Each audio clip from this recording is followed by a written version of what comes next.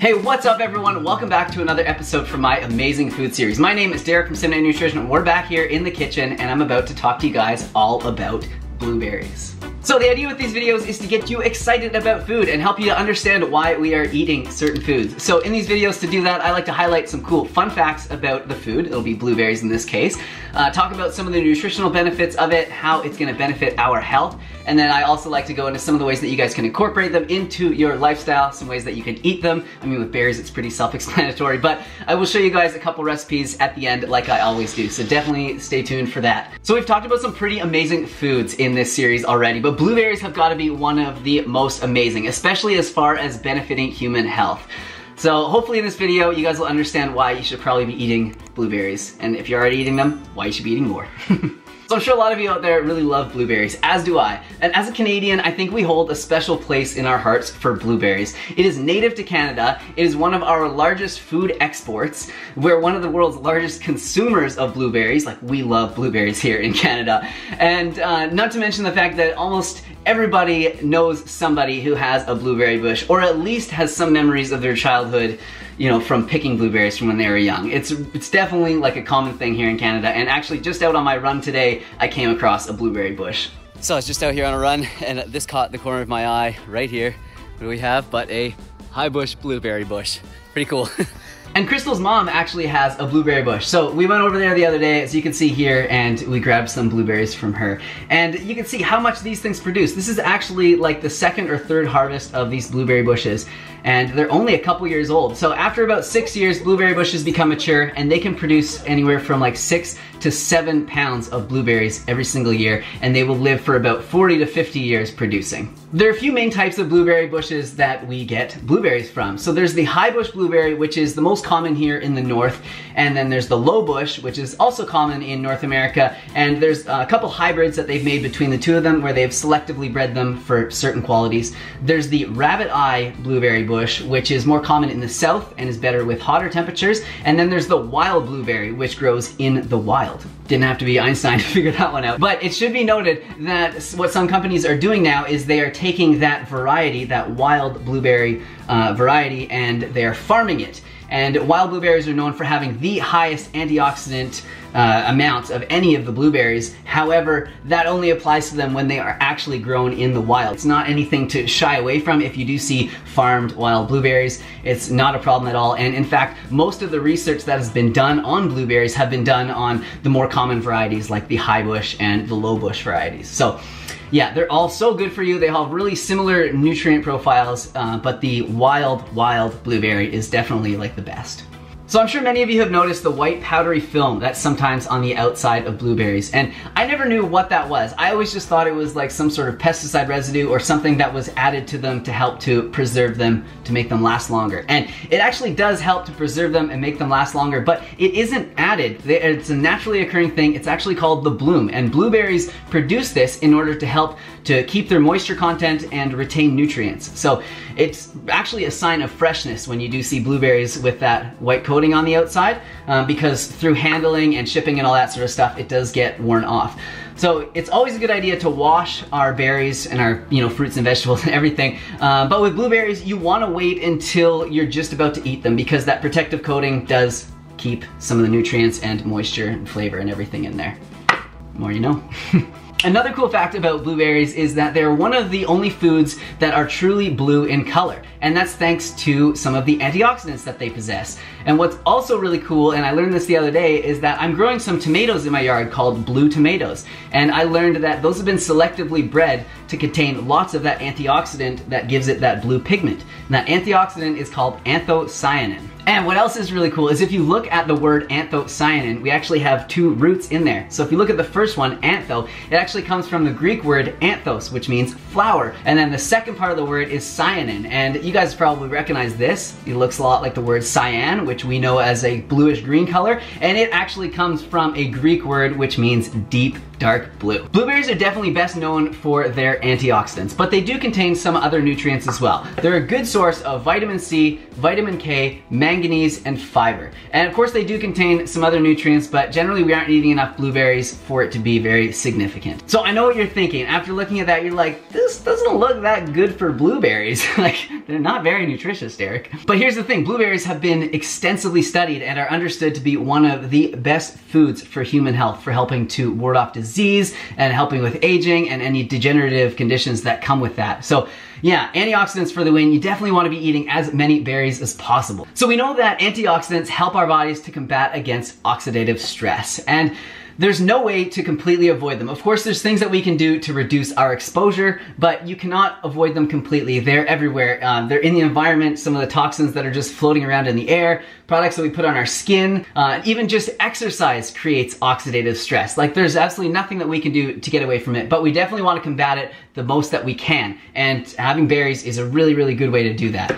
Especially important for athletes. So being able to recover faster is like the holy grail for athletes. I mean, the sooner that you can get out there and start training again, the better you're gonna be, the more time you're gonna be able to spend perfecting your craft, the stronger you're gonna get, the faster you're gonna get, and you're gonna be that much further ahead than the next guy who's not recovering as good as you. And blueberries can definitely help you to do that. So I found this study here that found much better recovery for athletes who consume blueberries prior to intense exercises versus those who did not. But whether you're an athlete or not, you should definitely be consuming blueberries because they have such a wide variety of benefits to human health. There's literally thousands of studies that have been done on the consumption of blueberries, and they all show incredible benefits. So I'll put some links down below if you guys want to check out some studies on blueberries, and nutritionfacts.org actually has some amazing blueberry videos as well if you want to learn more. But some of the areas that they've been proven to help are heart disease, arterial function, diabetes, insulin response, DNA repair, blood pressure, mood, memory, immune system, and also helps to fight off countless cancers, including colon cancer, which is the second most prevalent cause of death from cancer in men and women after lung cancer in the USA. This review here says that in vitro and in vivo studies have demonstrated that berries and their bioactive components exert therapeutic and preventative effects against colon cancer. So I know a lot of you guys are probably thinking, what is better, Derek? Is it fresh or frozen? Rewind.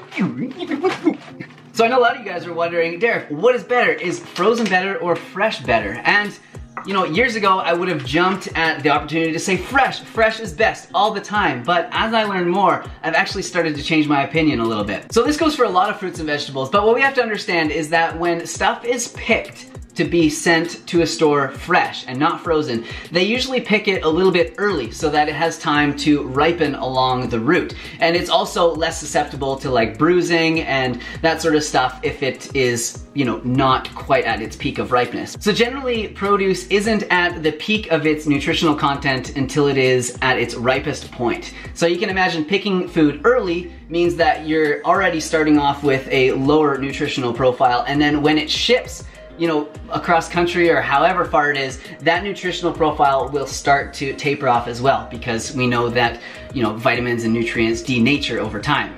But with frozen berries, they pick them at the peak of their ripeness. So this is because they're the most flavorful and the most sugar rich and tasty then, and they want people to enjoy their product, of course, but along with that, they're at their peak of nutritional content as well. And then what happens is they are usually frozen right on site. They're taken off the bush or the tree or whatever, and they're frozen right away, flash frozen. And this preserves and locks in a lot of the nutrients. So I actually found this on the BC Blueberries website. They say, studies on blueberries and nutrition have shown that since blueberries are frozen soon after they are picked, they are equal in quality to fresh where antioxidants are concerned. Researchers analyzed the anthocyanin content of blueberries frozen for 1, 3, and 5 months and found no increase in antioxidants over the fresh berries.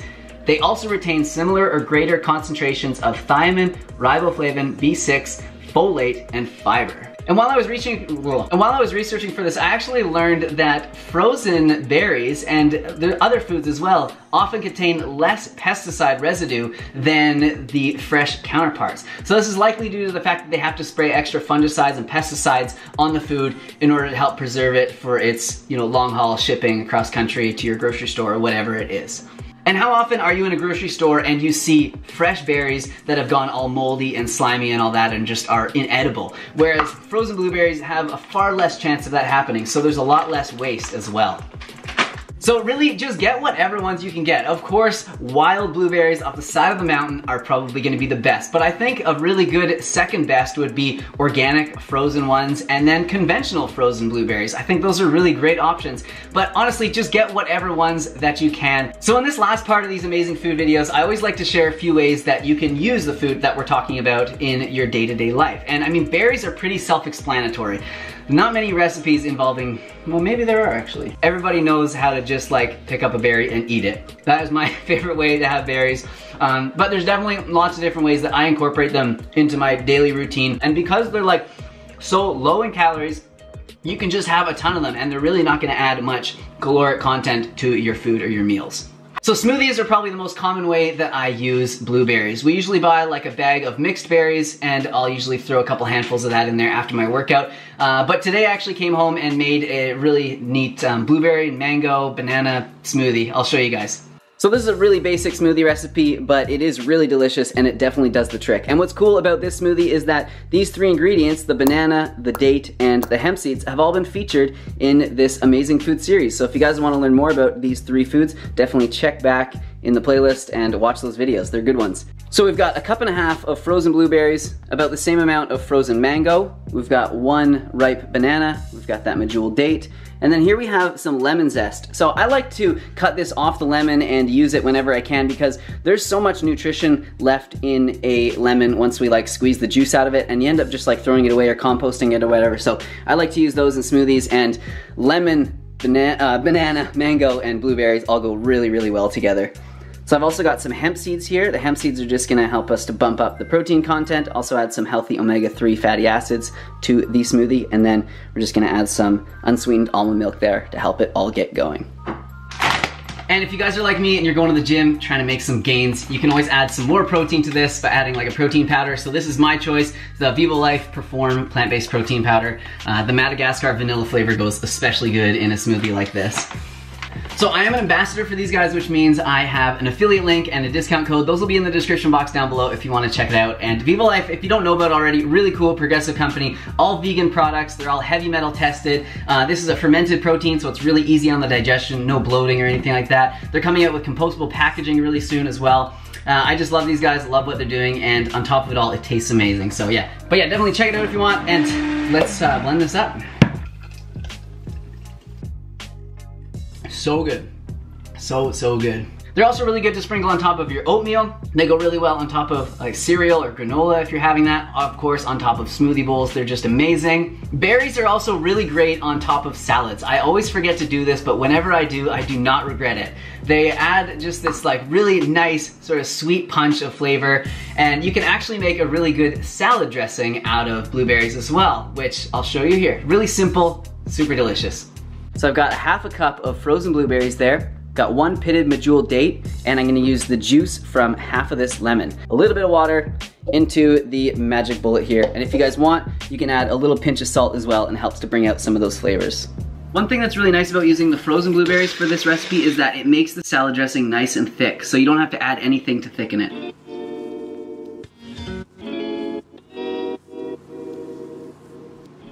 Alright, so I think that's probably it for this video. Thank you guys so much for watching. I hope you enjoyed it. I hope you learned something about blueberries. And I know I took a little bit of a hiatus from doing these amazing food videos. I just needed a little bit of time to like regroup, regain my energy. But I am back now and I want to do a couple of these a month. So definitely let me know in the comments down below what food you think that I should cover next. And if you liked this video, definitely hit the like button because it helps me out so much. It tells YouTube this guy's making good stuff. Recommend it to other people. And if you did like this video on the blueberries, you want to learn more about other amazing foods, definitely check out the playlist. Thank you all so much for watching this video all the way to the end. I do appreciate it. Definitely leave your comments down below. Let me know your favorite way to consume blueberries. So here's a couple other videos I'd love for you guys to check out. And if you're interested, check out my free ebook to see how I formulate my meals. I'll see you guys soon. Bye.